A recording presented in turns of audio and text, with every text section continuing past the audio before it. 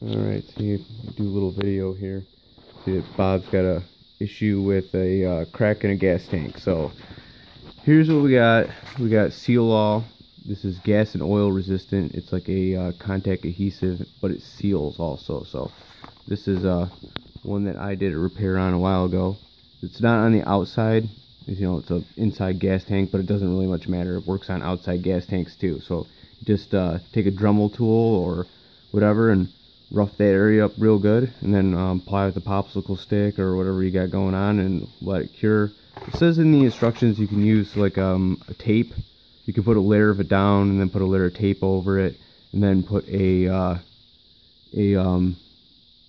layer over it to help seal it better. I've never had a problem with it. You just go ahead and, like I said, just go ahead and rough it up real good, and then go ahead and apply the adhesive right to it. It's gas and oil resistant. You can use it as a contact adhesive too. So there it is. You can get it at like any Ace Hardware or anything like that. Pretty much use it on anything. So this is a repair that went a couple years ago. I pulled it apart just because Walt said to mention it. So there you go.